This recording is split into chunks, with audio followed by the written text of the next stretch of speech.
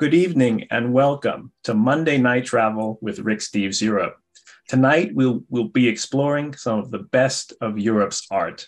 My name is Ben Green, and I'll be your moderator as we travel with Rick. And now, without further ado, I'd like to turn things over to our European art connoisseur, Rick Steves. Good evening, Rick. Hey, Ben, thank you so much for that good introduction. And I want to welcome all of you to really a very exciting episode of Monday Night Travel. As I've been teasing and talking about for months and months now, we've been working a long time on this sweep through European art history for travelers, art appreciation. It's the art of Europe. And right now, just yesterday, it debuted all over the United States. It's our 6-hour miniseries on public television. And it's just been a love of mine for decades to help Americans better understand art, because I've really found the more you understand the art, the more fun it is. And today, what I thought I would do to celebrate the debut of our miniseries is I went through all 6 hours and I pulled I guess you could say my favorite clips out of the 6 one-hour shows and assembled them into a 60 minutes greatest hits of European art, from the earliest cave paintings right up to the art of our generation. So we're going to share that tonight. And I just want to thank you for being with us. We've got a lot of video content tonight. Normally we have 30 or 40 minutes, but we've got an hour of video content tonight. And I'm just going to have a lot of fun watching it. I hope you will too. And I'll break in a few times and give you a few insights on a behind the scenes look. But basically, we're going to get the best, my hunch, at the best 10 minutes of each of the hours coming up. And we're going to start at the very beginning. So I'm going to roll it right now. And I just want to thank you again for joining us on Monday Night Travel. And we're going to start out with the sort of opening of the whole series. And then we have a little, the show open. And it's the only thing we do here that is not in-house in our TV production. We farm it out because it's a little more high tech and fancy. And it's the 30-second visual wow start that we do for each of our 1-hour specials. You'll see that. And then we're off and running from prehistoric times until today. So I've got my little glass of wine here and I've got some nice munchies, and we'll enjoy that together later. But right now, let's go. And we're going to start, I would say, well, at the very beginning. Hi, I'm Rick Steves, here with the story of Europe's art from prehistory to the present. All my life, art has brought me great joy in my travels, and I've learned the more we understand art, the more we appreciate it. In this 6-hour series, we'll enrich your understanding and therefore your enjoyment of European art. There must be about 150 on cameras, and for me, the real exciting thing is to choose a nice, what we call a frame. There's a good frame for you. We were so thankful that the Acropolis there in Athens had no scaffolding on this end of it. The sun was right. My shirt even matches the beautiful sky. And this is a good way to kick it off. We had so much fun in Greece, and it just was the beginning of a lot of art. Thanks for joining us.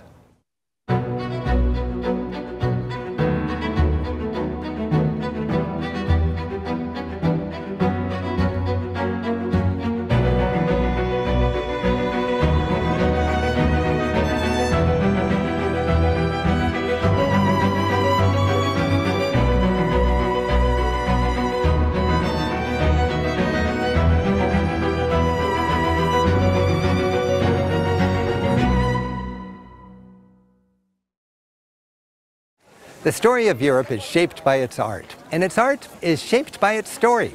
In this 6-part series, we'll track the exciting evolution of European art and architecture over the centuries.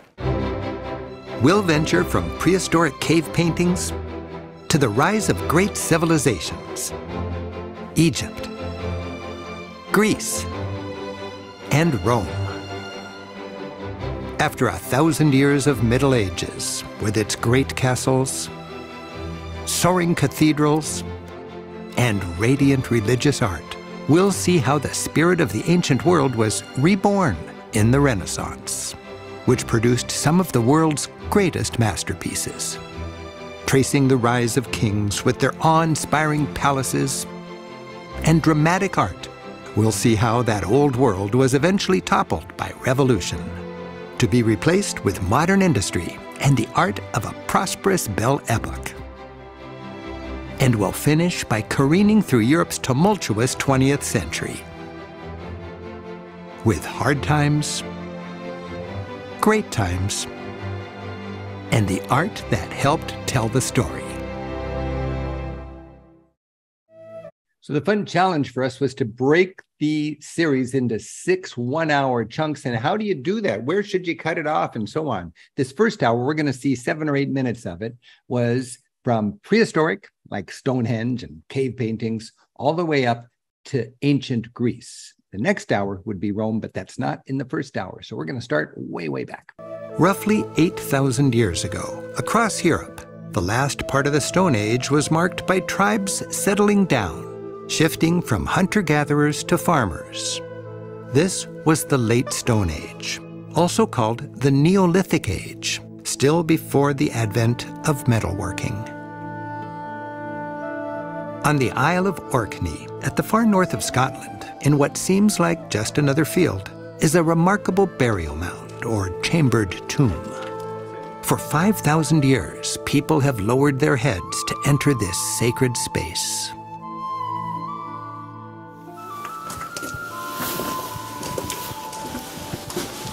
Wow, this is great. Tell me about this place. This is a burial chamber. And to our right and our left and behind you are 3 tombs. On winter solstice at sunset, the sun streams through this position here and illuminates the back chamber. The stone is sandstone, and it's been hand carved and corbelled, vaulted into position to make this beautiful chamber. And how Neolithic man managed to build this structure, no one really knows. By 500 BC, Athens was becoming the bustling center of a growing Greek-speaking world. The energetic Athenians built up their sacred hill, the Acropolis, turning it into the heart of their culture. They topped the Acropolis with glorious temples, statues, and monuments honoring the gods and celebrating their own achievements. This temple was famed for its caryatids, beautiful maidens functioning as columns, striking for their realism and relaxed poses. But the greatest temple was the Parthenon, dedicated to Athena, the patron of Athens. In its heyday, the temple was decorated with colorful painted sculpture. And inside stood a 40-foot-tall gold and ivory statue. This is a reproduction of the goddess Athena. Dazzling in both beauty and power, both the statue and the temple had a huge impact on people. The temple is massive, 230 feet long and 100 feet wide, made from the finest white marble, and assembled here like a 70,000-piece jigsaw puzzle. Its 34-foot-tall columns are simple yet elegant. The architects used clever, if subtle, optical illusions that added to the harmonious effect.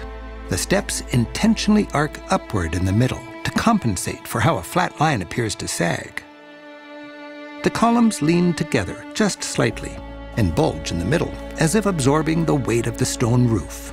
Altogether, it's organic. Rather than static stone, it feels alive, with perfect proportions, as if heroically connecting with the gods. Subconsciously, it works. A 2,500-year-old architectural triumph. These columns, knocked over in an earthquake, illustrate how Greek columns were made not from a single piece, but from stacks of stone drums, held together with a peg in the center and capped with a capital. Once the drums were stacked, the grooves were carved. That's called fluting.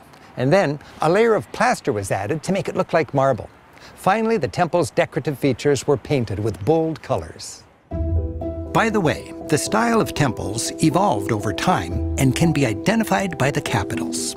The capitals, or tops of the columns, were both functional, to minimize the distance the lintel needed to span, and decorative. While just the tip of the architectural iceberg, the capitals are handy indicators, helping us identify the 3 main architectural orders, or styles. The earliest style, Doric, has flat, practical plates as capitals. In the next order, Ionic, the capitals are decorated with understated scrolls. The final order, Corinthian, features leafy capitals, boldly decorative, with no apologies necessary. How to remember all of these? As the orders evolve, they gain syllables. Doric, Ionic, Corinthian. Whatever the order, Greek temples, with their ingenious engineering and perfect proportions, are stone symbols of how the rational Greeks were conquering chaos and ushering in a golden age led by Athens. So I would say out of the 6 hours that you're going to see in this series, half of it was drawn from shots we had done before in the last, many years as we produced the show. As for the last 10 years, I've been shooting the regular show with this art series in mind, so we can collect great footage from all the wonderful cultural, highlights of Europe. And about half of the footage was footage that we shot on purpose for this show. We spent, 3 different trips and lots of time all over Europe shooting the footage you're seeing as it all comes together here. And for me as a tour guide and art enthusiast, it was just really fun to be able to teach the little terms I like and some examples, spanned by a lintel, capped by a capital, Doric, Ionic, Corinthian. As they get fancier, they get more syllables. Plenty of ways to teach art history in a fun way. Coming up is a chance to demonstrate the amazing acoustics in those ancient theaters that still, all over the Mediterranean world, are used to host concerts today. The Golden Age, roughly around 450 BC, was the peak of Greek civilization. It was the age of Socrates and Plato, of democracy, philosophy, and a flowering of the arts, including drama and performance arts. Every city had a theater. Performance arts were woven into society. Going to a play was like going to church. It was where morals were taught. Greeks generally built their theaters into hillsides. Given their size, often with over 10,000 seats, and the obvious lack of modern amplification, the acoustics needed to be excellent, and they still are. Friends, Greeks, wayfarers, in these times of discord, fear is rampant in our society. I contend that the flip side of fear is understanding, and those who travel will reap great understanding by meeting people who find other truths to be self-evident and God-given.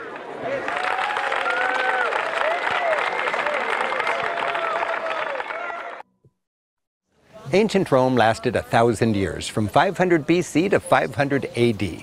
It grew for 500 years, peaked for 200, and fell for 300 years. Actually, it's a bit more complicated than that. But ancient Romans, with their vast empire, gave Europe its first taste of a common culture and left an enduring legacy of great art. We'll start with Rome's legendary beginnings, and then see how it rose to conquer its neighbors and win them over with engineering smarter and mightier than the world had ever seen. At its peak, Rome enjoyed unprecedented luxury. Huge arenas for entertaining the masses, monuments to egotistical emperors, and temples with glorious domes, all with a fine eye for beauty. We'll see how the pragmatic Romans came to embrace both Greek gods and the Christian one.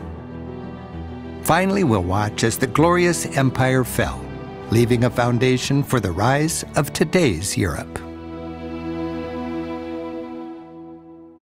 So that's the montage in the open for the second hour, which is ancient Rome, as I explained, 1,000 years from 500 BC to 500 AD.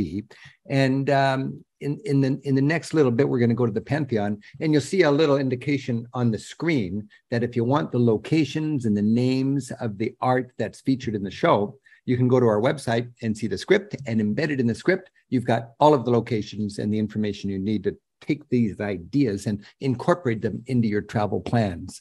When we were writing this script, we decided not to clutter up the verbiage, what I was saying, with a lot of needless names and dates. But you should know the names and dates and where these things are. So that's available written into the script when you go to ricksteves.com in the TV section. So let's go now to the Pantheon.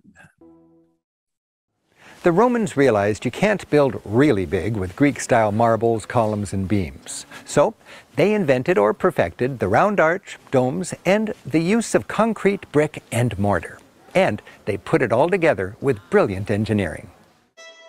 A fine example of that is the magnificent Pantheon, the best preserved building surviving from ancient Rome.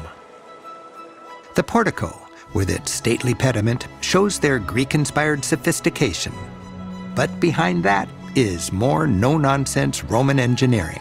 The columns are one single piece of granite, quarried in Egypt and shipped to Rome. They're massive. It takes 4 tourists to hug one. Stepping inside, you enjoy the finest look anywhere at the artistic splendor of ancient Rome.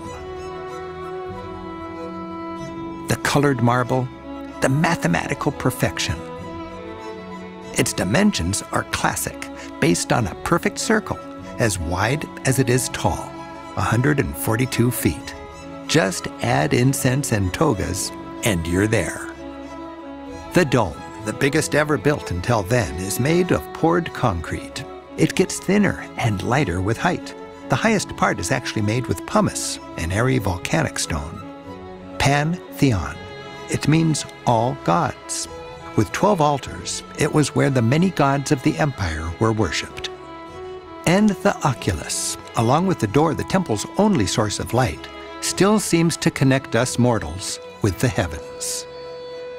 The Pantheon, which survived so well because it's been in continuous use for nearly 2,000 years, first as a pagan temple and then as a Christian church, has inspired architects to this day.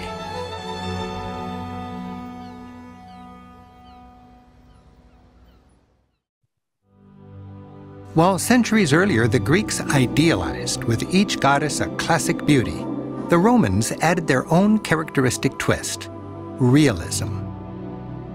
More down to earth, showing an intimate side of everyday Roman life.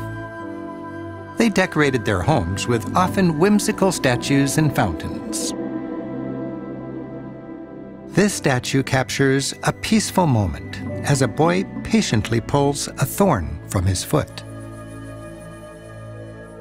And this tipsy faun is a playful reminder of a Roman trait that survives to this day, their fondness for good food and fine wine. Besides noble gods, they sculpted real people from all aspects of Roman life, no longer so idealized, but realistically. Wow. Okay, so now imagine carving all of these great statues out of a block of marble. And of course, that's throughout art history. Great sculptors have been chiseling away on this. How did they do it? We wanted to show that. So as we were producing the show, we visited a number of amazing artists. We got a mosaic workshop. We got oil painting as opposed to tempera painting. We got engraving. And we've got a sculptor demonstrating sculpting. And believe it or not, the same techniques the ancient Roman used are what they're using today.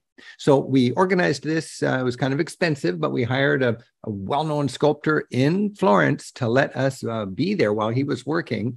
And as we go into this next bit, just imagine the fun it is to produce this. You drop in, you meet the sculptor, you review your plan, you got to communicate exactly what you need. You think about your script. Then the cameraman is going away and shooting everything, and he's editing. Carl is just editing in his mind as he's shooting. We bring it home, post-produce it. Steve Camarano edits it all together and puts in gorgeous music.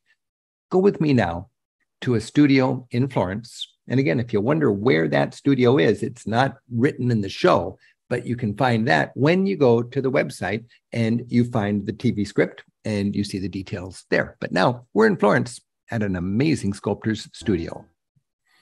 By the way, whether in ancient times or in modern times, sculpting with marble is essentially the same process. The sculptor generally starts with a clay model. Making this is the creative work of the artist. Once this is finished, it's copied. An artisan can take it from there.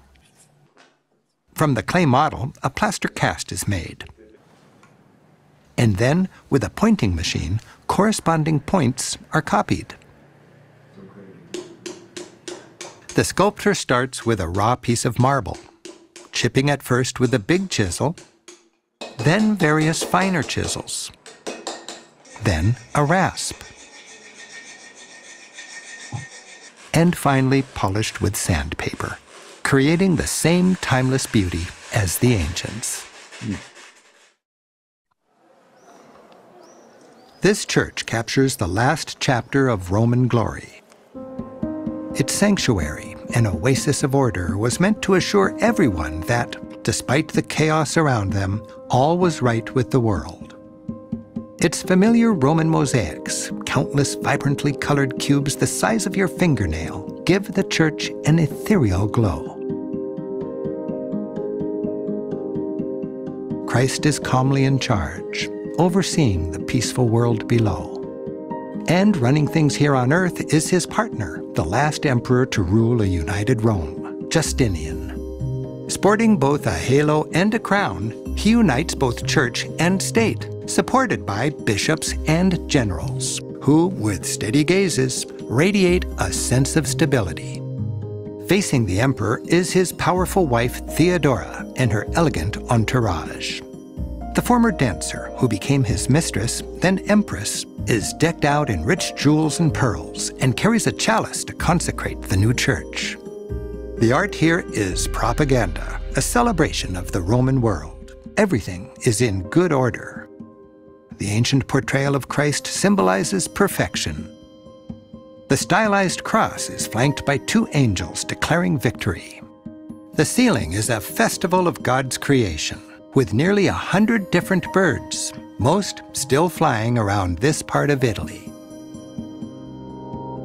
And everything swirls around a sacrificial lamb, which symbolizes Christ, supported by 4 angels. Notice how this Christ is beardless, the style of the ancient Romans, while just steps away, this bearded Christ is the standard medieval portrayal of Jesus. These are some of the last artworks of ancient Rome, and the first of medieval works to come, bridging the ancient and medieval worlds. With its harmonious atmosphere, it's a poignant reminder of the peace and stability of a Roman order that was coming to an end. Wow, I just got to say, it is so fun to revisit this amazing art. I do want to remind you, it's part of our ethic. We never shoot anything that you can't see yourself. So all of this stuff is just a matter of organizing your sightseeing and checking it out yourself. You know, I'm just one very happy tour guide right now because all over the country, I get to share my love of this art and also my quirky little favorite tips, my favorite little points. I mean, I never knew until I traveled that the Romans portrayed Jesus without a beard, and then the Jesus that we normally have on our paintings and stuff is a bearded character. And right there, we saw the cusp between ancient and medieval times, the year 500.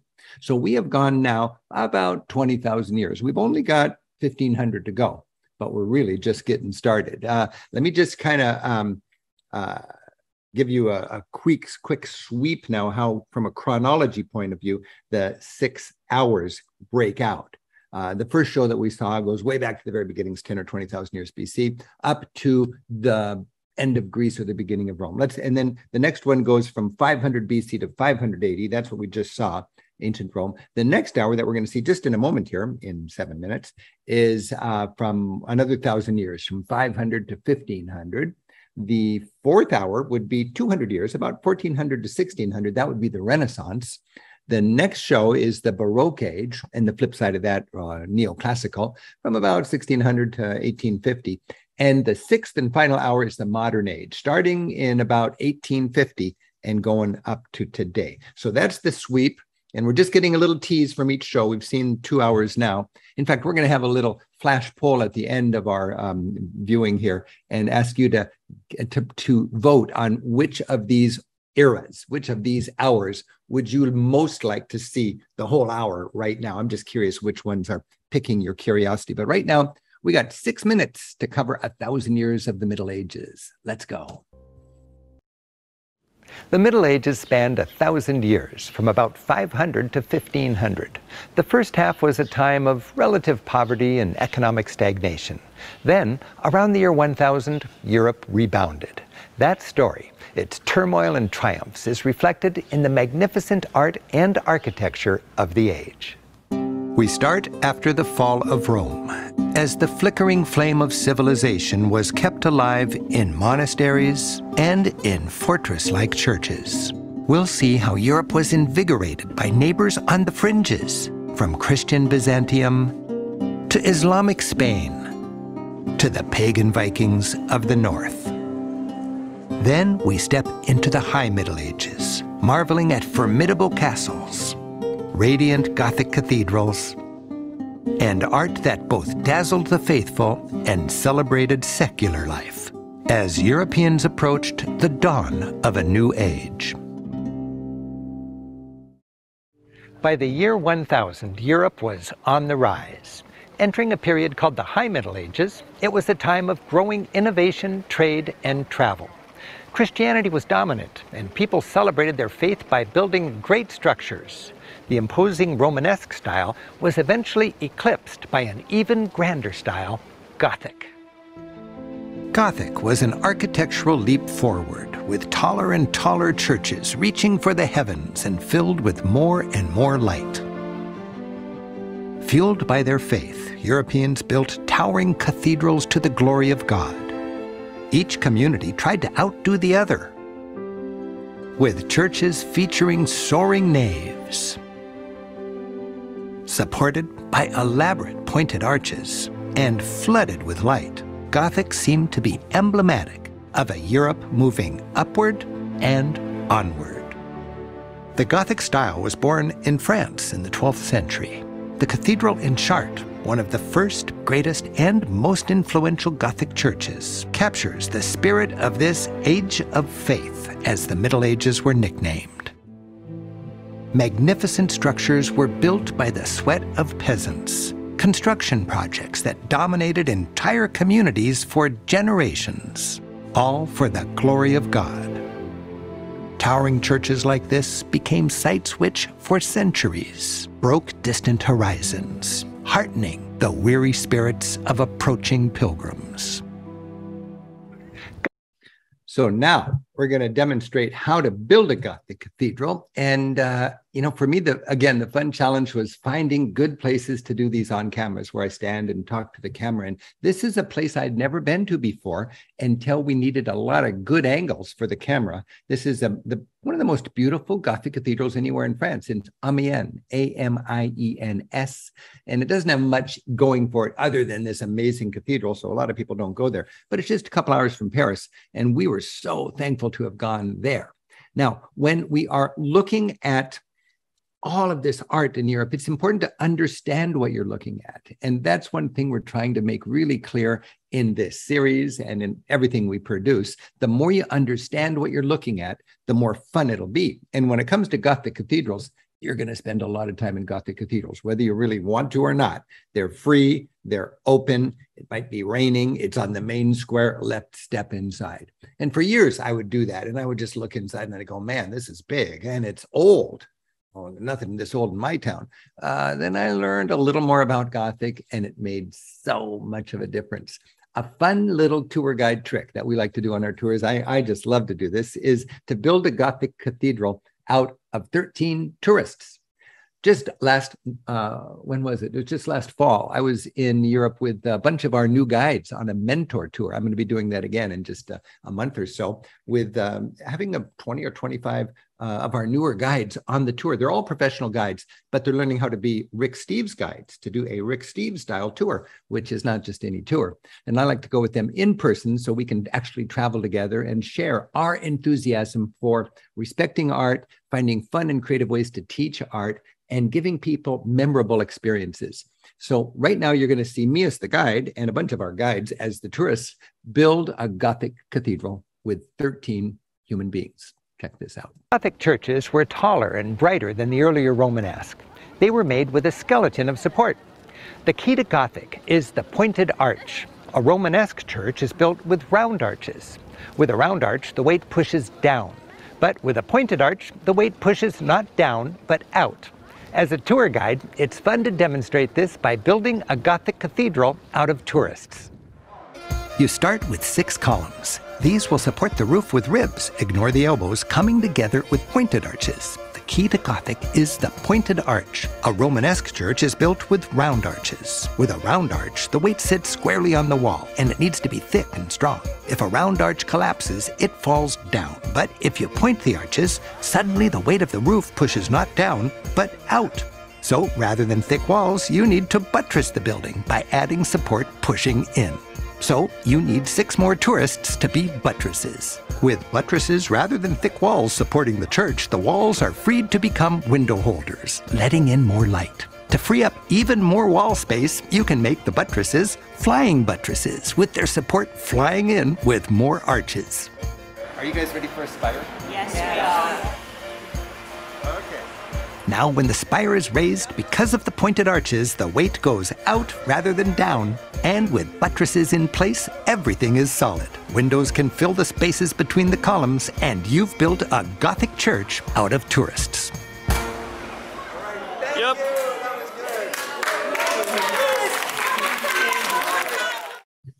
These huge caverns of stone needed to be decorated, and they were filled with the most glorious art of the Gothic world. Towering altarpieces, inspiring statues, and the triumph of Gothic, exquisite stained glass. Sainte-Chapelle in Paris is a fine example.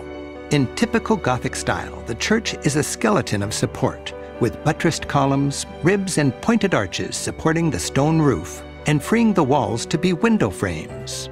In this case, to hold Europe's best original 13th century glass. In the Bible, it's clear, light is divine. And with Gothic, light pours through stained glass, turning dark stone buildings into colorful lanterns of light.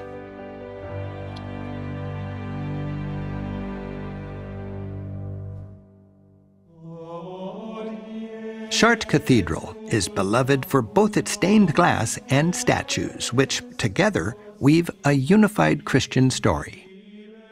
In the Book of Chartres, as some nickname the church, the text is the sculpture and windows, and its binding is the architecture. The nave is vast, lit by magnificent 800-year-old stained glass. The light pouring through these windows was mystical and encouraged meditation and prayer. The stained glass was used to help teach Bible stories to the illiterate faithful, and it gave worshipers images to focus on as they prayed. Windows can be read from bottom to top, as if from earth to heaven. The brilliant color is from minerals mixed into the glass as it's made, such as cobalt for the dazzling blue. The windows lead the reader through a series of dramatic scenes. For example, the Last Supper, Jesus washing his disciples' feet, his betrayal with the kiss of Judas, and the crucifixion. The amazing thing, in the 21st century, Chartres is perfectly intact and can be read like a book today as it was 8 centuries ago. In England, the York Minster brilliantly shows that the late Middle Ages were far from dark. This window's the size of a tennis court. The intricacy of the stone framing or tracery and how the tiny panes of glass are held together by lead is exquisite. The fine details, far too tiny to see from the floor, are said to be for God's eyes only.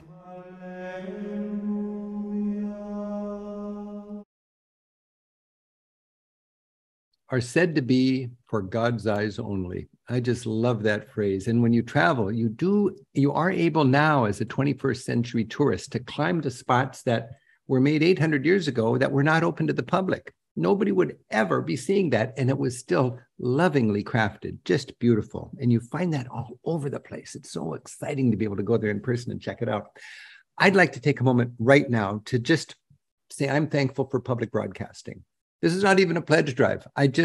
I'm so aware of the importance of media in our society and how media shapes our worldview, how media inspires us to be engaged and to reach out, and how media primes our younger generation to be good citizens and contribute.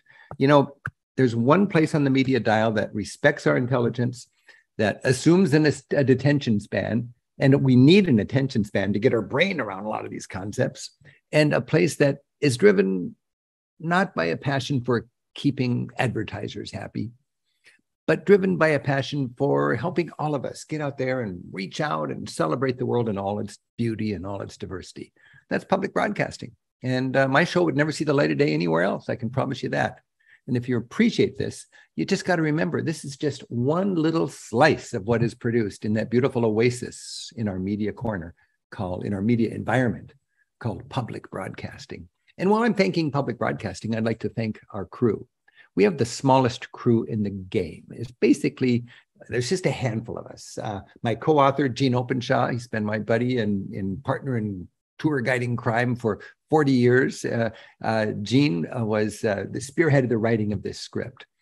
Simon Griffith is our producer. Simon and I have worked together now for, 20 or 25 years, more than 20 years, yeah. Maybe 30 years, geez. And every show I've ever done that you've seen right here has been produced by Simon. Simon is with us in Europe every inch of the way, and then he shepherds the whole process through once we get home. We've got several camera people, but our number one cameraman is Carl Bauer, and he shot most of what you're seeing today. And of course, when it's all brought home, we need the artistry of our editor, and that is Steve Camarano. And just Steve, we all just are so thankful because we work so hard in the field. And when we come home, if it wasn't put together so beautifully by Steve Camarano, it would not be as gratifying as it is. So I'm just so excited about this 6 hours of content now that's starting to air all over the United States. It's airing in Seattle tonight at 10 o'clock every Monday for the next 6 weeks. And then it's airing on Tuesdays at 7 p.m. for the next 6 weeks. And I imagine it'll be aired again and again. All over the country, every city's picking this up. So if you'd like to watch the whole series, we're just giving you a little tease tonight. Check out your local public television schedule. Also, it's exciting to be able to meet with all of our traveling friends right here on Monday Night Travel. This is a Monday night. It's a weekly celebration. It's a free party, and we're just thankful you're here. And we couldn't do it without our team. We've got Ben, who's our moderator, and welcome back from Russia, Ben. Just a week or two ago, Ben gave an amazing report on his experience studying in Russia and then having to leave because of current events there and finishing off his study year abroad in Helsinki in Finland, and travels in the Baltics and so on. Great opportunity to hear Ben's report. And that's a reminder that every show we've ever done is archived here in Monday Night Travel. So you could just go to our website and page through what we've produced in the last 3 years and click on whatever is interesting for you. We've also got Julianne, who's answering your questions right now, and Gabe and Lisa. Lisa happens to be in Europe because most of our staff goes to Europe quite a bit. But we're just thankful for our crew to make the show, and we're happy for our crew to make Monday Night Travel. I want to remind you, you can watch the entire series as it comes out. Only the first hour is available at this time, but every week now, new episodes will come out. And we'll be streaming. We'll have them available for free on our website. And of course, you can get them at Passport streaming on public television. What we do every week on Monday Night Travel is we have Q&A time. Julianne is organizing your questions right now. If you have any questions, we'll have plenty of time for that. And just type them in the Q&A section there. And our team puts together important links dealing with the content of every week's Monday Night Travel episode. And those are right there in the chat section. So take a look at that if you want to know what is available to click through and follow up on for information. We try to support the information that we have here. Fertility. As a nymph escapes the cold west wind, she sprouts flowers from her lips and transforms into the goddess of spring, who spreads blossoms from her dress. The three graces do a delicate dance, while a blindfolded Cupid happily shoots arrows of love without worrying who they'll hit. In the center stands Venus, the goddess of love, framed by a halo of leaves, as she presides over a delightful scene of beauty, joy, and love. The epitome of early Renaissance beauty may be Botticelli's Birth of Venus, the first large-scale depiction of a naked woman in 1,000 years. Born from the foam of a wave, Venus is just waking up. The world itself seems fresh and newly born. The god of the wind sets the whole scene in motion. Floating ashore on her scallop shell, Venus takes center stage. Botticelli creates an ideal world, perfectly lit. The bodies curve harmoniously. The faces are idealized, and their gestures exude grace. Naked as a newborn, Venus symbolized the optimism of the Renaissance. Next, Michelangelo took on the epic-scale statue of David, displayed today as if the high altar in a temple to humanism. The young shepherd who slew the giant turned down the armor of the day, arming himself only with stones. He throws his sling over his shoulder and goes out to face the giant. Michelangelo catches David at the exact moment when he's sizing up the enemy and thinks to himself, "I can take this guy." This statue has come to symbolize that with the Renaissance, humankind could slay the giant of medieval ignorance and superstition. David's oversized right hand was no accident. It represented how this shepherd boy, empowered by God, could slay the giant, and how Florence could rise above its rival city-states. When you look at David, you're looking at Renaissance man. Artists now made their point using realism. They did this by merging art and science. For instance, Michelangelo actually dissected human corpses to better understand anatomy. This humanism was not anti-religion. Now people realized that the best way to glorify God was not to bow down in church all day long, but to recognize their talents and to use them. The artistic influences from Spain's vast empire came together in Toledo with its greatest and last Renaissance painter. His name was Dominicus Theotokopoulos, though his tongue-tied friends just called him the Greek, or El Greco. Artistically, he's hard to classify. El Greco's work reflects his strong faith and his much-traveled life. It's a synthesis of three cultures: the icon-like faces of his Greek Orthodox homeland, the bold color and twisting poses from his schooling in Venice, and the mystical Catholicism of Spain, where he eventually settled in the city of Toledo, then Spain's capital. It's there that El Greco forged his unique style. El Greco painted supernatural visions, elongated saints stretched between earth and heaven. He painted souls, not bodies. Faces flicker like candles. Thoroughly modern in its disregard for realism, El Greco's art feels contemporary even today.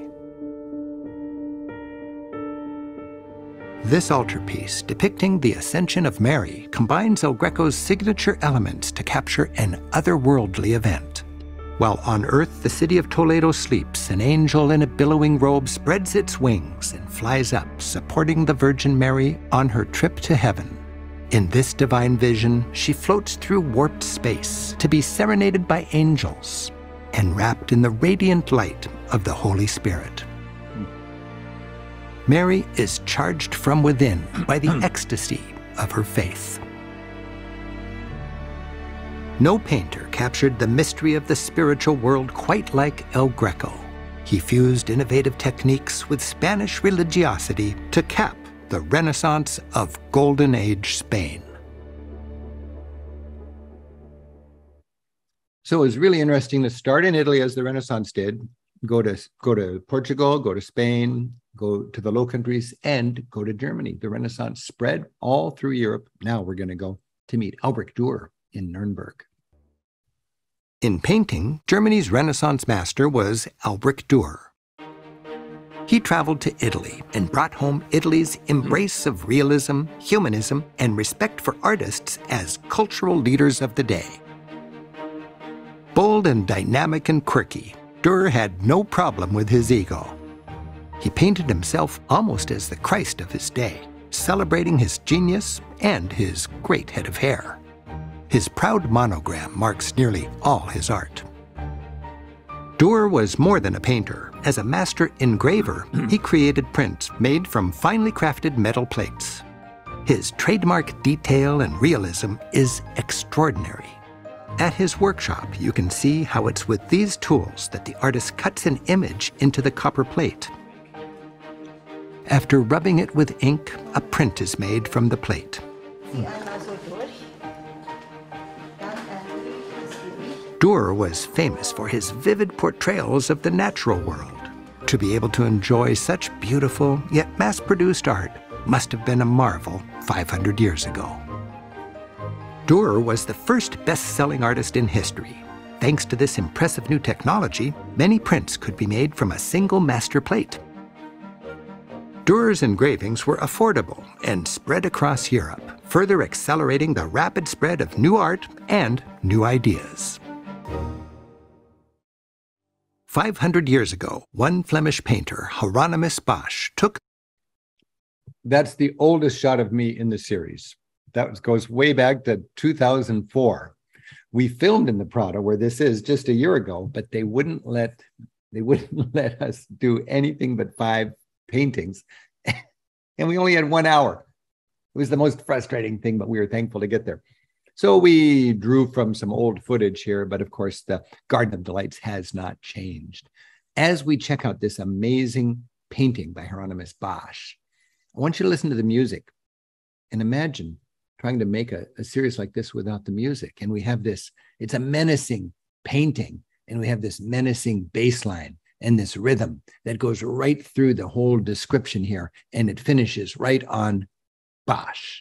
And that is the brilliance of Steve Camerano, our editor. The Northern Renaissance in a direction that seems radical even today.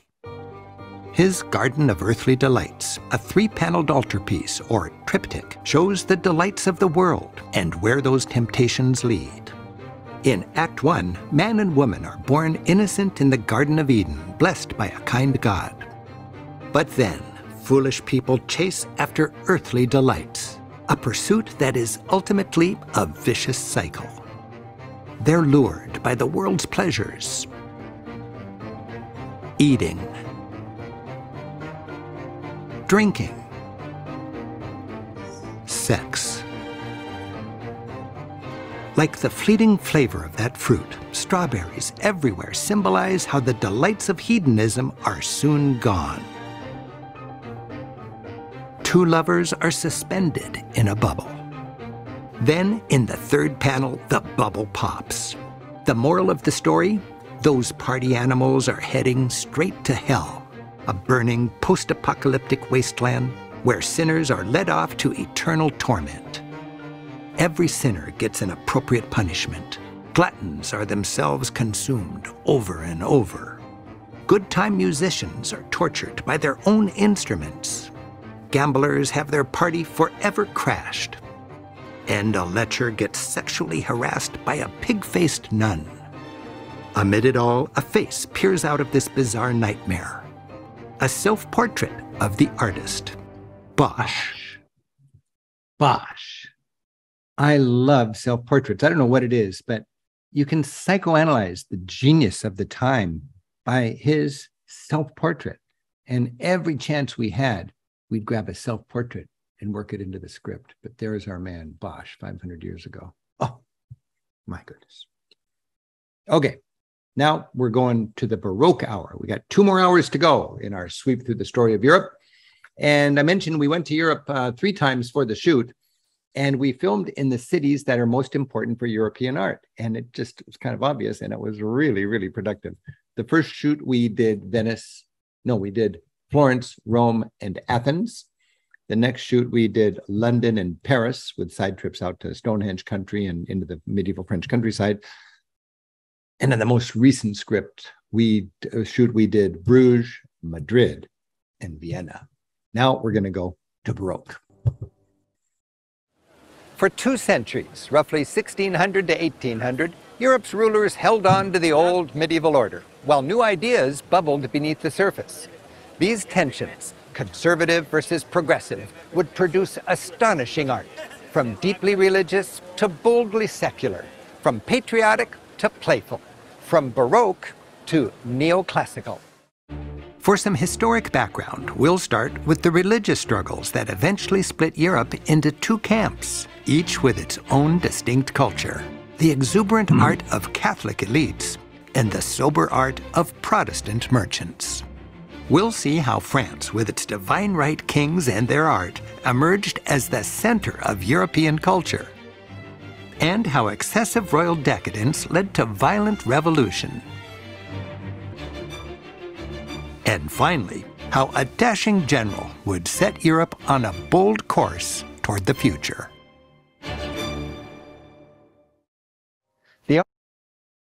This was the last day of a multi-year shoot. We're in Vienna, in the Schönbrunn Palace. So great to be all alone in the Schönbrunn Palace. Impressed by how art and history are just woven together. And today we're able to share it with all of you. So now we will get into Baroque in a textbook Baroque palace, the Palace of the Habsburgs in Vienna, Schönbrunn. Art and architecture of this age was also a powerful political tool. The kings and queens of the day claimed they were ordained by God to rule without question. These so-called divine monarchs used art as propaganda to convince their subjects that their authority was legit. This magnificent German palace in Würzburg was home to the so-called Prince Bishop. He was a ruler with both secular and religious power. It was built in the Baroque style and decorated in the even frillier Rococo style that followed. As VIP guests arrived, they'd glide gracefully up the stairway, inspired by a grand fresco as it opened up overhead.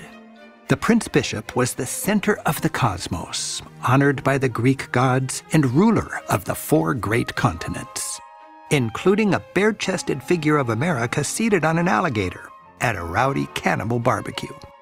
And Lady Europe points her brush to the center of all culture, the capital of his realm, Würzburg. Palaces of this age feature grandiose architecture with decoration that abhors a straight line and is full of motion. Artists used mirrors and lavish gilding to enliven interiors. They were masters of three-dimensional illusion, using all the tricks from painting mathematically correct architecture to fake shadows, all to give a believable sense of 3D reality. Again, art of this period was pure marketing, paid for and serving either the church or the state, or in the Prince Bishop's case, both. Here, the bishop is being blessed by the imperial scepter, reminding all that he was part of a divinely ordained and secular chain of command. Bernini's Apollo and Daphne is quintessential Baroque in how it captures a dramatic moment. Apollo, happily wounded by Cupid's arrow, chases Daphne, who's saved by turning into a tree. Bernini captures the instant when, just as Apollo's about to catch Daphne, her fingers turn to leaves. Her toes sprout roots, and Apollo is in for one rude surprise. The statue, as much air as stone, makes a supernatural event seem real. This pre-Christian scene, while plenty fleshy, comes with a church-pleasing moral. Chasing earthly pleasures leads only to pain and frustration. By the way, to appreciate the boldness of Bernini's Baroque style, compare his version of David with Michelangelo's Renaissance David from a century earlier. Michelangelo's is poised, balanced, and thoughtful, perfect for the cerebral Renaissance era. Bernini's, on the other hand, is a Baroque action figure, his whole body wound like a spring as he prepares to slay the giant, showing the energy of the age. Bernini was a brash young man of 25 when he sculpted this, and the determined face of David is his own. I got to say, it's so fun to psychoanalyze the art through the ages and then compare it. I don't believe we have time in tonight's little montage of highlights from the series. I had to be very, very select to fit 6 hours into 1 hour. I had to be very select to fit 2,000 years into 6 hours, I'll tell you that. But one on camera that I did do, which you'll see when you look at the show in its entirety, is how art, as it goes through the ages, swings like a pendulum from cerebral to emotional, to cerebral and emotional. You've got the emotional Gothic age, the age of faith. Then you've got the cerebral Renaissance age. And after that, the creativity of people's emotions wanted to get off the leash. And it was the Baroque age. And when that went too far, they cut off the head of the king and the queen, and they got back into the neoclassical age, the age of revolution, where everything was subjected to the test of reason. And then after too much of that, people who wanted to be creative and lose themselves in the wonder of nature and be dramatic, they had the Romantic age. And you see that in the art, that wonderful pendulum. And we got to show it there. And we just saw some of the emotional art of Bernini and the Baroque age. In the same generation, farther north here in Belgium, the most prolific and influential Baroque painter was Peter Paul Rubens. A favorite of Europe's wealthy, Rubens painted extravagant scenes with a dynamism that has come to define the Baroque style. Well-traveled, cultured, and confident, Rubens exemplified the exuberance of the age. Running his studio like a factory, he cranked out a steady stream of high-energy canvases. He'd start with a rough sketch, and he'd give that to his assistants in the studio, and they would paint the massive canvas. When it was just about done, Rubens would come back in and give it what they called the fury of the brush. A little twinkle in the eye, a little glimmer there, a little light there. When he was satisfied, another Rubens masterpiece was shipped off to his wealthy patrons. Rubens painted anything that would raise your pulse. Battles, miracles, hunts, and especially fleshy Rubenesque women with dimples on all four cheeks. Expert at composition, Rubens could arrange a teeming tangle of many figures into a harmonious ensemble. In this Greek myth, when lecherous half-human satyrs crash a party of nymphs, the action unfolds as satyrs chase and women flee. It's a horrible crescendo of violence, a cresting wave of flailing limbs and chaotic figures that threatens to crash over the poor nymphs, until the fierce goddess Diana, the huntress, plants her feet and makes a brave stand. She makes a brave stand. You know, looking at this Rubens, it reminds me nudity. It's a big challenge when you're making a TV show, because in some markets in the United States, they are not comfortable showing the nude body. In fact, the network literally has to hire lawyers to flag our show and list how much nudity there is.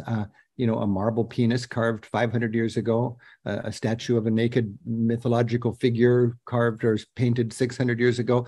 And we've got kind of, I got to be honest, a little crusade. We want to help Americans realize there's nothing dirty about the human body. I mean, as a travel teacher and a tour guide, I'm really tuned into the idea that culture shock is a good thing. Culture shock is the growing pains of a broadening perspective. It's constructive. A lot of people, believe it or not, try to avoid culture shock. They want to leave home and travel and come home without being changed. I love coming home with a broader perspective. So there's culture shock, and I guess there's something you could probably call biology shock. You know, a nude body. Well, artists through the ages have shown nude bodies because that makes it both timeless and universal. It gives their art more punch, and that's what we see in a lot of these paintings. So I just want to warn you, if you live in certain markets, you won't see my travel shows, especially my art shows, until after bedtime. This next little bit is something I've long wanted to do. As some of you know, I used to be a piano teacher before I was a travel teacher. I love to demonstrate things on the piano. And I wanted to show, to make it really clear, how as art goes through the ages, all the different genres, all the different kinds of art hold hands. And if you want to let your ears have a little sightseeing, you got to remember the Baroque composers, Scarlatti, Handel, and Bach were all born in the same year, 1685. They were all right in tune with the Baroque painters and sculptors. I mean, Bach is like Bernini for your ears. So in Florence, I looked for a piano. And thankfully, we've got tours that go to Florence, and any place our tours stay, they're a friend of ours. And I went to a hotel that had a piano, and they weren't using it much as a piano. It was covered with liquor bottles and in their bar. So we moved that all out. We rearranged it, and they let me play my little bit on the piano. the piano was so out of tune that when we got home, Simon and I had to replay it on my piano here. And Simon just made the audio, believe it or not, with just a little iPhone recording. And then Steve had to put my re-recording of the sound on top of the visuals of my fingers. So you're going to see my fingers moving in Florence, but the sound is looped in. I'll be honest with you here. It's faked. It's from a much nicer piano that's actually in tune. So it both looks good and sounds good. See if you can see any indication that I'm not really playing live on this very piano. Check it out. To save the day. By the way, the music of this period, Bach, Handel, Scarlatti, they all lived at the same time, is like Bernini for your ears. We've been talking about the visual arts, but I like to remember that all the arts, and that includes music, are in sync. They hold hands as they walk through the ages. In terms of Baroque music, you're likely to hear two melodies dancing together, like this Bach invention.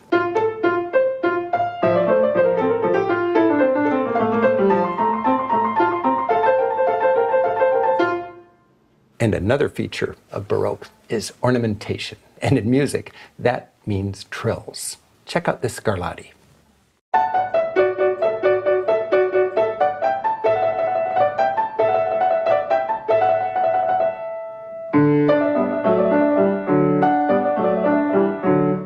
Boy, if you're going to play Baroque music, it's good to have ruffles on your sleeves. The Baroque style dominated much of Europe throughout this age. Whether it was found in the highly ornamented music of the day,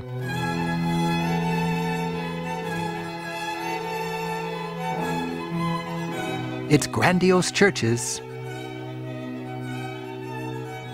over-the-top palaces, dramatic statues, or bubbling fountains. Baroque art was designed to have an emotional impact, and it still does.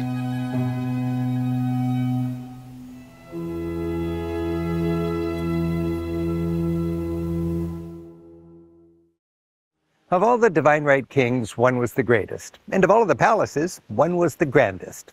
By the 1700s, France was Europe's richest and most populous country, home to Europe's most spectacular palace.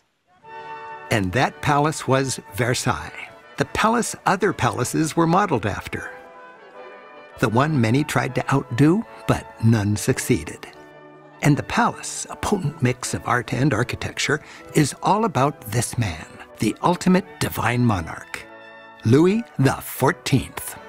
It's said that Louis spent half of France's entire annual GNP to turn his dad's hunting lodge into a palace suitable for Europe's King of Kings. It's essentially a long series of lavish rooms, each with its own theme. Louis, portrayed with his capable hand on the rudder of state, was creating Europe's first modern, centralized government. Throughout Europe, when you said the king, you were referring to the French king, Louis XIV. He was symbolized by Apollo, the Greek god of the sun. Here, the artist shows Louis with his entire family, all depicted as gods on earth, clearly divinely ordained to rule the masses without question. Art celebrated how pleasure ruled at Versailles. The main suppers, balls, and receptions were held in this room. The ceiling is like a sunroof opening up to heaven, filled with action parallel to the action right here in Louis's court. The style is delightfully Baroque, a riot of exuberant figures.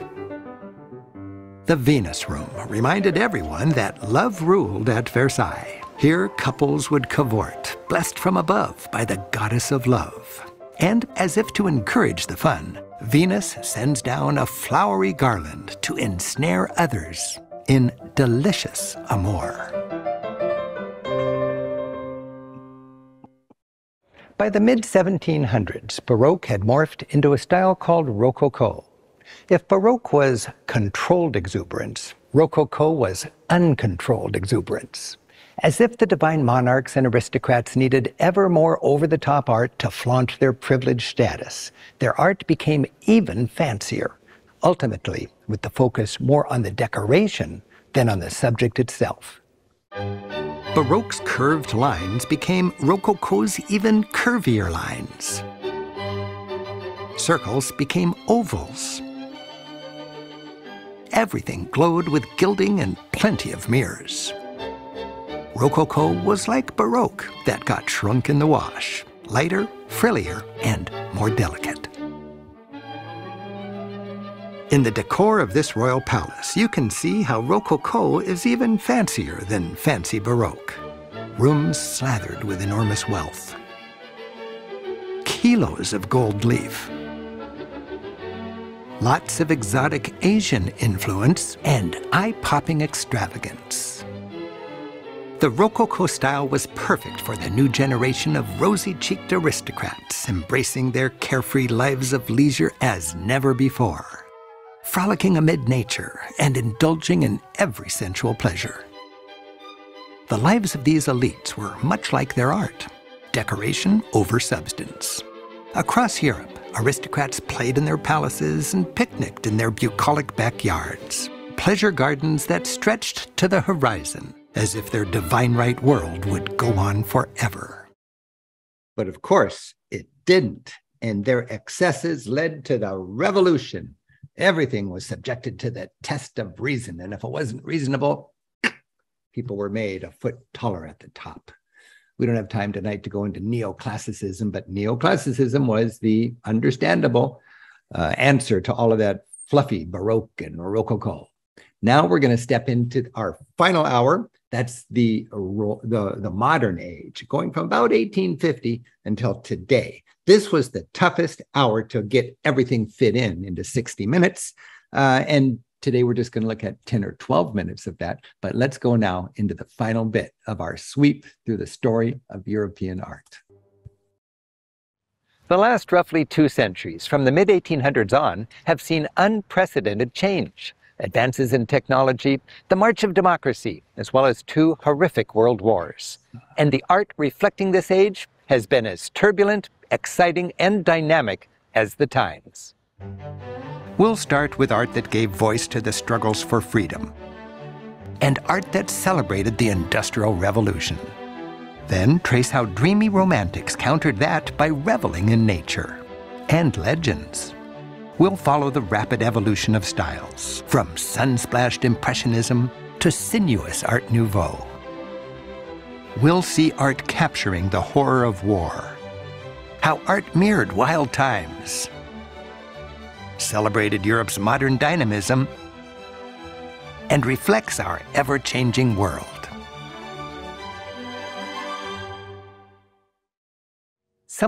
Yeah, I love this modern age, and we're going to get right into it now. And I do want to remind you that in the late 1800s, Romanticism, which we were just talking about there, and nationalism went hand in hand. We did a whole 1-hour symphony celebrating that called Symphonic Journey that you can watch anytime on our website.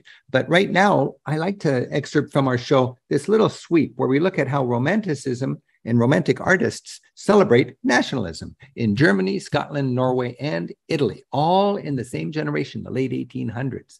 And a little travel tip for you as you watch this, I really like when I'm in the capital of a country to go to its national gallery and look at art that celebrates its beautiful nature and its folk traditions before I venture out into the fjord country of Norway or the highlands of Scotland and I get a dose of the actual nature. Go to the museum first and you'll see the art like this. And then you get a little sense of how the culture is so interwoven with its beautiful, beautiful nature. The strongest passions of the 19th century were stoked by the struggles of ethnic groups rising up to form their own nations. Romantic artists had a natural affinity for these patriotic underdogs, and galleries were filled with art that cheered on freedom. In Germany, still little more than a patchwork of medieval dukedoms, patriots began imagining a united country. By embracing their common German roots, the dreamy medieval legends, heroes fighting for the fatherland. Artists stoked idealistic dreams of a glorious German-speaking future. In Scotland, as patriots chafed at English rule, artists celebrated its independent spirit with a romanticized blend of myth and history. proud warriors sport clan regalia as if emboldened by kilts and plaid. In spite of tragic losses, a downtrodden yet resilient nation survived. Spirit intact. In Norway, salt-of-the-earth locals reveled in their Norwegianness, celebrating traditional dress, heading for a country wedding, while engulfed in the majesty of the fjords. And in Italy, patriots united passionately behind dynamic leaders against their foreign oppressors. All across Europe, art illustrated how the modern forces of social progress battled old values as Europeans demanded freedom.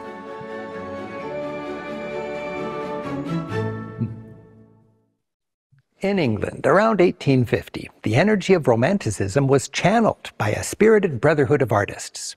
Turning away from the frenzy of the Industrial Age and inspired by the dreamy medieval world before the great Renaissance painter Raphael, they called themselves the Pre-Raphaelites. The Pre-Raphaelites reveled in medieval damsels, mythical goddesses, and legendary lovers, all immersed in the fertile serenity of nature, captured in radiant colors and luminous clarity. They created melancholy visions of pure beauty.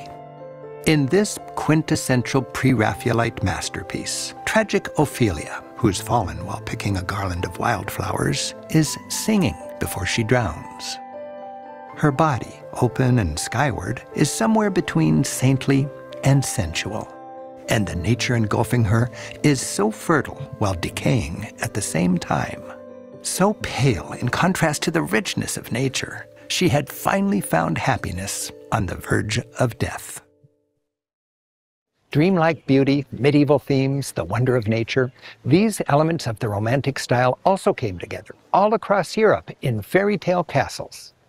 Built during the same generation, fanciful architectural dreams like these capped hills from Portugal to Romania to the foothills of Bavaria's Alps.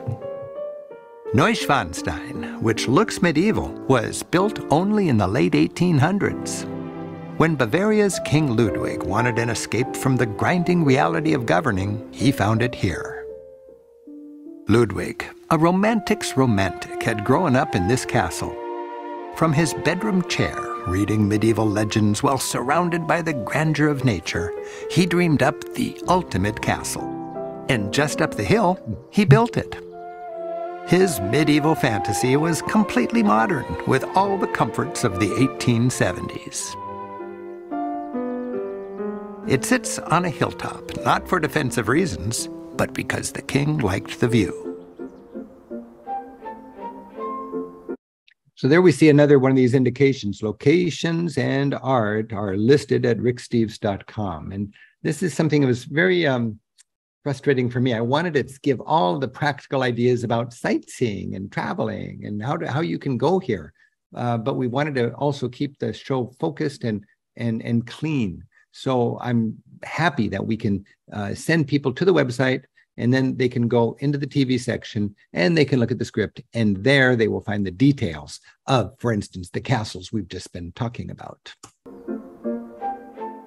Ludwig slathered the interior with misty medieval themes, taken from operas written by his friend, the Romantic composer Richard Wagner. The Golden Throne Room, saintly kings, and crown-shaped chandelier placed Ludwig among the great kings of old. With its natural setting, exotic decor, and joyous spirit of freedom, Ludwig's castle is a virtual theme park of Romanticism. These artists were known as the Impressionists. Freed from the stifling constraints of the Academy and inspired by the Realists, they took their easels outdoors. Their philosophy, like a declaration of independence. It was out of the studio and into nature. The Impressionists painted the French countryside, but the true subject wasn't so much the farms, rivers, and forests. It was all about the light. They even studied which pigments would reproduce reflected light most accurately.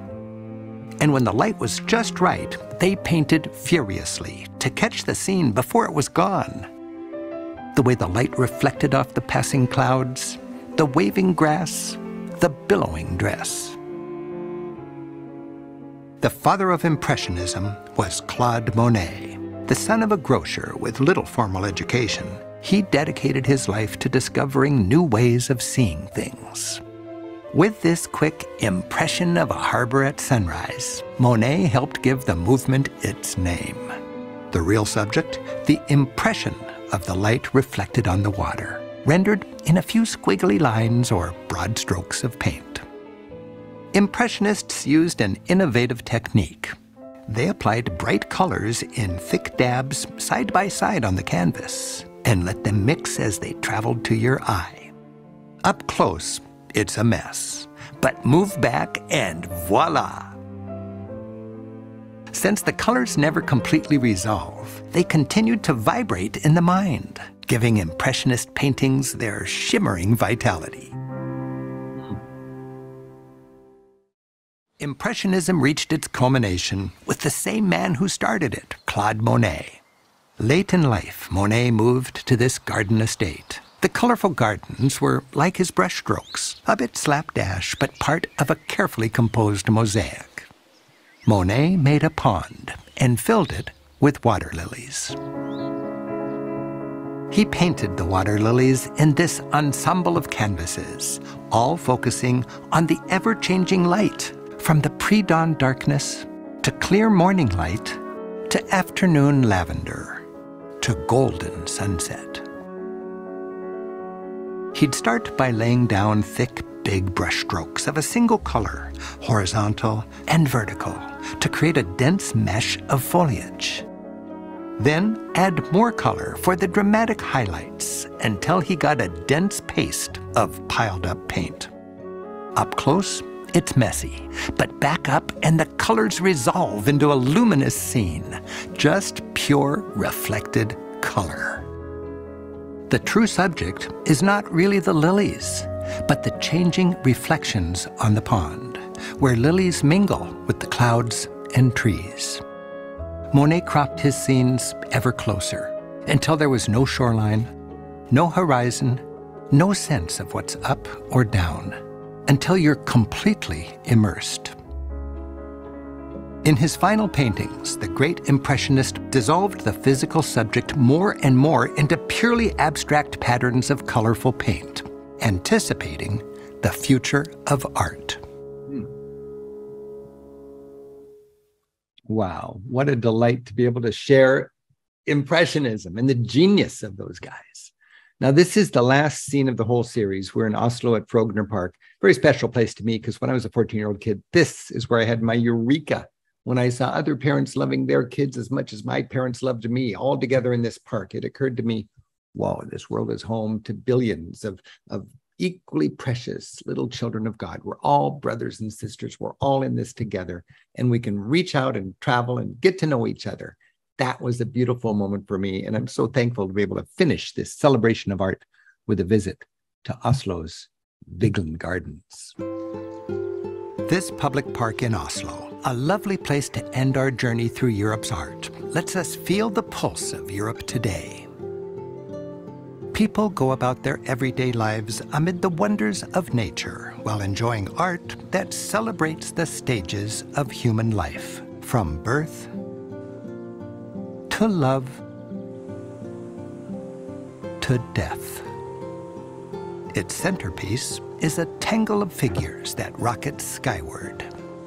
Art connects us with our past and points the way forward. Like these timeless figures, we're all in this together, spiraling upward and onward toward who knows. It's the forever unfolding story of our lives, the mystery that finds expression in art.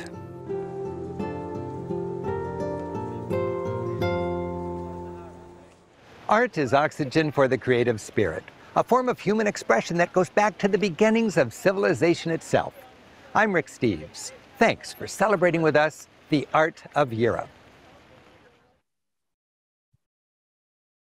And thanks for celebrating with me right here on Monday Night Travel. A little greatest hits sweep through the story. I hope it's inspired you to want to check out the actual shows. It was heartbreaking to rip those shows down and just show these little segments, but it was a joy to be able to put it into an easy sort of access hour or so of video cuts so you can understand the fun that we've got to offer through this new series on public television, Rick Steves' Art of Europe.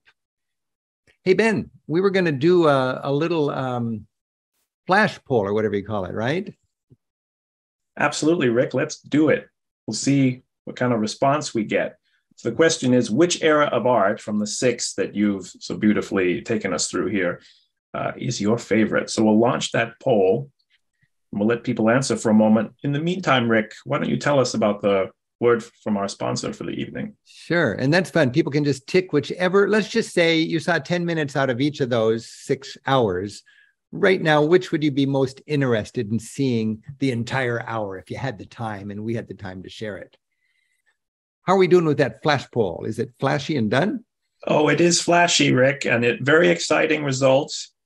I'll share them with everyone here. So the big winner, Rick, Renaissance at 40%. Look at that. Michelangelo, Leonardo, Raphael, Botticelli, Albrecht Dürer, Hieronymus Bosch. So much great Renaissance.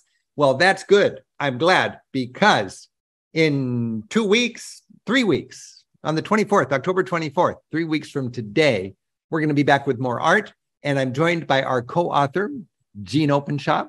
And Jean is putting together a bunch of clips like you just saw, but different clips. And it's going to be how the Renaissance is a linchpin for all of this great art. And Jean is brilliant, and I'm excited to share that with you. So I want to remind you, coming up very soon, next week, we're going to the lakes in the Dolomites of Italy with Patricia Fannin Ovilio. I know her as Patricia Fannin, but she apparently now has an Italian last name, Ovilio. And 2 weeks from tonight, we're going to go to Stockholm with a mother-daughter crew of guides, Ilva and Gabriella. And Gabriella's name is Ilva Dotter, reminding you that in Sweden, it's not Johnson, it's Ilva Dotter.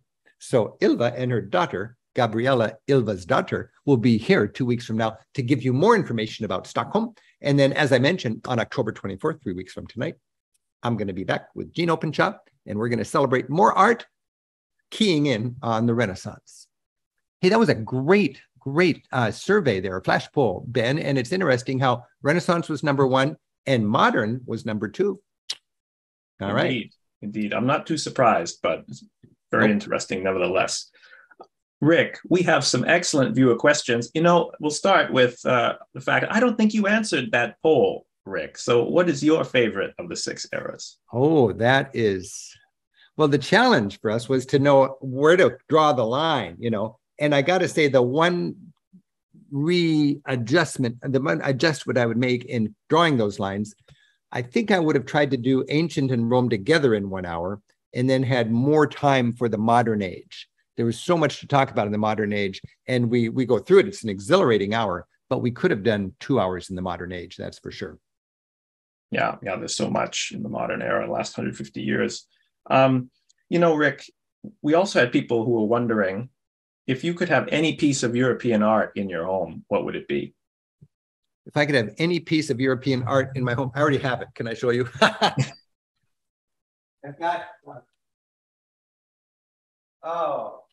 Gustav Klimt. And I got this up from a woman who's a beautiful artist who quilted this or embroidered this or whatever it is. And she lives up in the San Juans. And this is the Kiss. But if I could have Gustav Klimt's Kiss, I would hang it right here. And I would have to lock my door when I go out, because that would be quite something. But we talk about Gustav Klimt in the show because I got to decide what we talk about. And I just love Gustav Klimt. So if I could have any piece of art, of course, there's countless pieces of art you'd love, but it would be pretty cool to have Klimt. That's a great choice. Rick, you have 2 wonderful kids and you've taken them to Europe from a young age.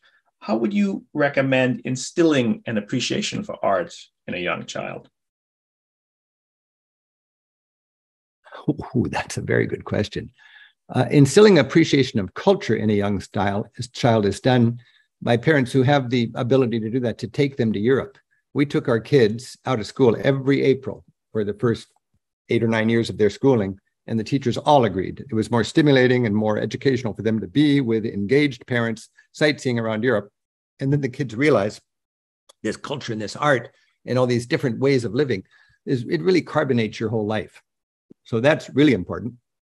And how to help kids understand and appreciate art is the same as how to help adults understand and appreciate art. Learn about it, make it real, understand who paid for it and why. That's what we tried to do in this show, is take you back to the old days, to think about up until Albrecht Dürer, only the very elites could afford art. And then Albrecht Dürer could do those engravings. And, you know, he did a woodcut and then he'd put it in the ink and he'd print and print and print and print and print. And you could hand out the Albrecht Dürer with his initials on it, and you could have yourself an Albrecht Dürer and hang it on the wall, and it was mass produced and affordable. It's fun I like to inject the economics of art. How did Rubens make all those masterpieces? Well, we just saw it there. He did the sketch, his students did the big one, and he gave it the fury of the brush, and then they slide it out to the next patron. So there's a lot of ways to make art lively, and we try to do that in our tours. And we try to do it in our teaching, like in this show. Rick, do you have a favorite art museum in Europe? I was thinking about that a lot when we were filming in the art museums. And it occurs to me the greatest collections of paintings today are the places that had the most powerful ruler 300 years ago with the most vast empire. I mean, why would the greatest collection of painting arguably be in Madrid of all places? Because the king of Spain was the emperor, and he controlled much of Europe back when the Netherlands were called what? The Spanish Netherlands. My favorite Bosch paintings, they should be up in Holland or in Belgium, but they're in Madrid at the Prado.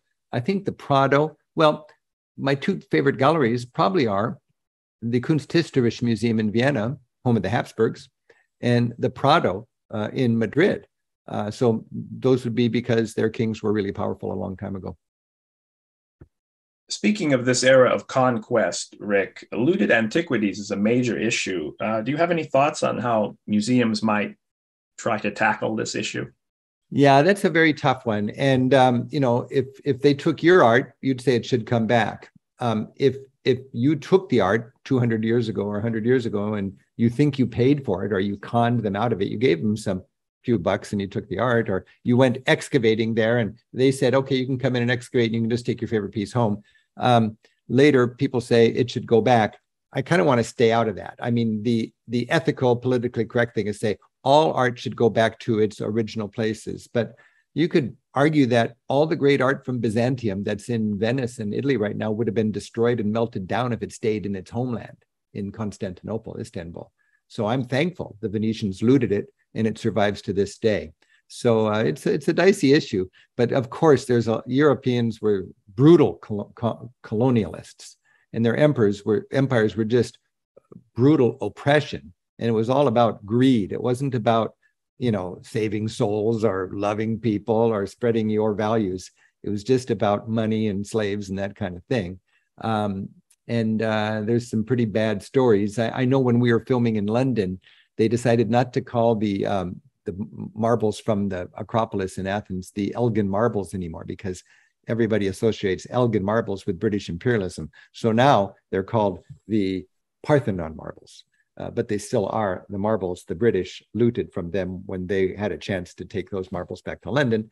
And London told Athens, well, we've got it because there's no adequate place to store these cultural treasures in Athens. So Athens said, okay, we'll build an appropriate place to store them. And now Athens has a perfectly good place to store them in the Acropolis Museum. And they've got just gaps in the display where the Elgin marbles are in London, and Athens said they should go back there. It's an interesting struggle between cultures that I think needs to be looked at and thought about. All right, Rick, we have time for just one more question, and it comes from Barbara. Is it true, Rick, that you thought art history was the most boring class on roster in college? And if that's true, what changed your opinion about learning about art in the context of time? I think Barbara must have read, we have on our website, when you look into the TV section or on the homepage, you'll see a tile for the art series, and click there and you'll see on the landing page, we've got 24 questions that I posed and answered. And one of them talked about how I thought art was the most boring class you could take at the university, especially European art. And what changed that was some very good professors and some very good travels, and years of taking groups to these great sites and realizing how thankful people are when they get adequately turned on to it. In so many cases, Ben, the more you appreciate and understand about what you're looking at, the more enjoyable it is. I can't get you a discount on the ticket, but I can tell you, if you know what you're looking at, you're going to enjoy it 3 times as much as the next person that didn't do any preparation. And this 6-hour series, that's what it's all about. That's our mission, to equip and entertain and inform and educate and inspire Americans to travel in a way that they get more out of that investment of time and money. And that's why I'm really in a good mood, because we've been working on this a long time. We've spent a lot of money putting this together, and now it's airing all over the country. It's airing here in Seattle every Monday night at 10 and every Tuesday night at 7, prime time. And it's airing in every city in the country sooner or later. Some of them right now, some of them later. And you can stream it any old time on Passport, on PBS. And every week when the new one comes out, it'll be available right here at ricksteves.com. Hey, Ben, thanks for moderating. Thank all of you for showing up and helping us celebrate the advent of our 6-hour mini-series, Rick Steves, Art of Europe. And we'll see you next week for more of Monday Night Travel. Happy travels. Good night, Ben. Good night, Rick. Good night, Julianne. Good night, Ben. Good night, Rick.